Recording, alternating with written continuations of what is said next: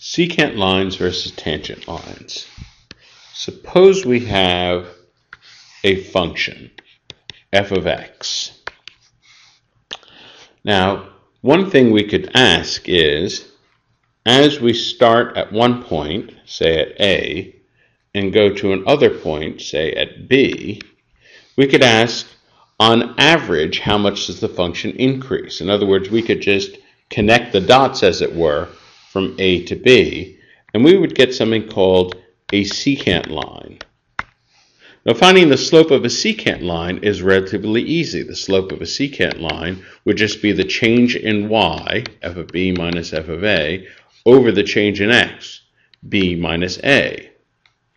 And again, this would give you the average increase of a function. If this were a position versus time graph, the secant line would give you the average velocity of the function. So that's something very easy. Now, turns out mathematicians for centuries were trying to solve a much harder problem, not the secant line, but rather the tangent line. See, secant line touches the function at 2 points. A tangent line touches the function only at 1 point.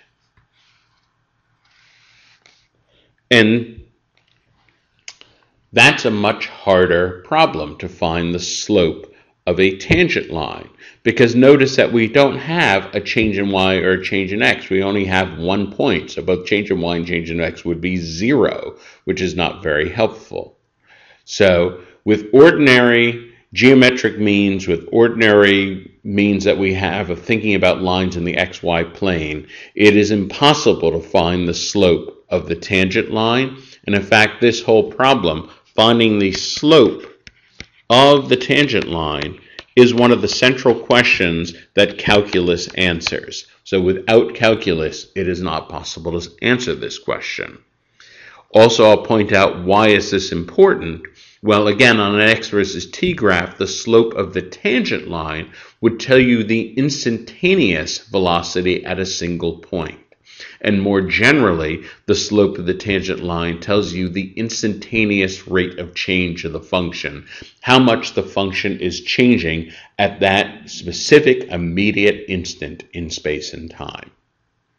So this is an introduction to the problem of calculus.